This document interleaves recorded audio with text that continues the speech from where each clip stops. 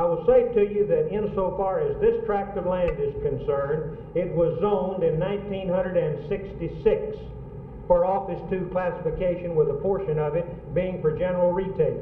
In 1972, my clients acquired the subject tract of land, made an application to the City Plan Commission for the purpose of constructing a multi-story office building, and at that time, insofar as the portion of the land which would be on the Lemon West section of the area, came in and back zoned it to an Office 2 classification, and at that time, with the recommendation of the City Plan Commission, with the unanimous approval of the City Council, the ordinance was passed in October of 1972, and then they cleared the property of the old decrepit buildings which were on there, embarked on the architectural plans, designs, and necessary construction project. You're familiar with the matter that has gone forward. They have spent substantial sums of money in going forward with this particular project.